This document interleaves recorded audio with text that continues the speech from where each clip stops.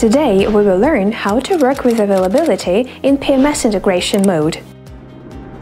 If the availability is automatically uploaded from your PMS to Exely Extranet, then working with availability will have some peculiarities. You can work with the availability in the Room Management Availability section on the Calendar tab. There are several columns which manage the number of free rooms.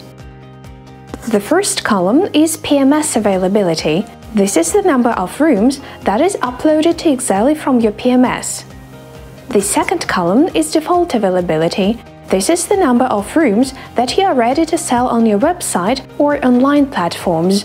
The third column is Online Availability. This is the number of available rooms which is displayed on your website and distribution channels.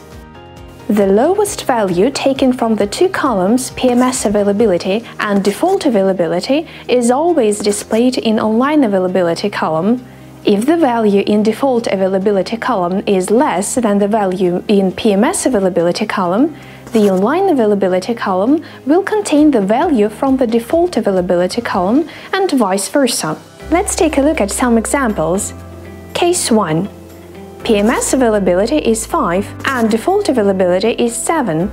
Online availability gets the lowest value between the two columns. The value from PMS availability. Case 2. PMS availability is 5 and default availability is 2. Then online availability column gets the lowest value, 2, from default availability.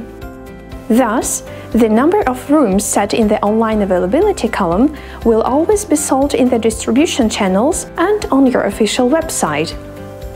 If you have extra questions, feel free to contact us. You can find our contact details in the lower left corner of your extranet, or you can also use our knowledge base.